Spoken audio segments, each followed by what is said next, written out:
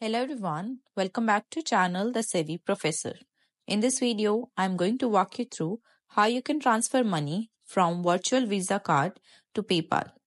Virtual Visa card is same as any other card that may have a predefined amount added to it, or it may be linked to a bank account.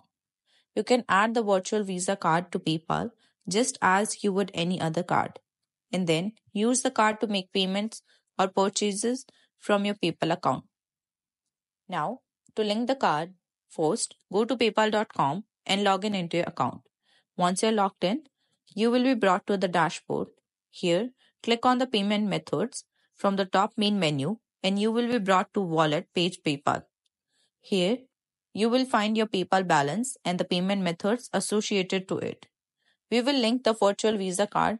For that, just click on link a card from the option on the top next to link a bank. Then, a card link window will pop up. Here, you just have to put in the card details. Just make sure from the card type selection, choose Visa.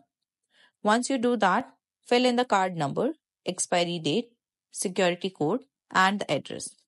Once everything is filled in, just click on the link card at the very bottom.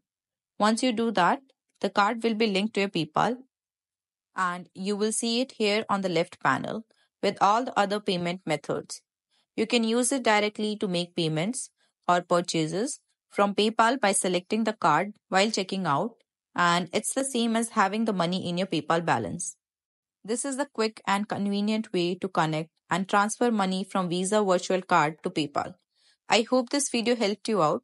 If it did, then don't forget to smash that like button and also subscribe to the channel. I will see you in the next one. Till then, take care.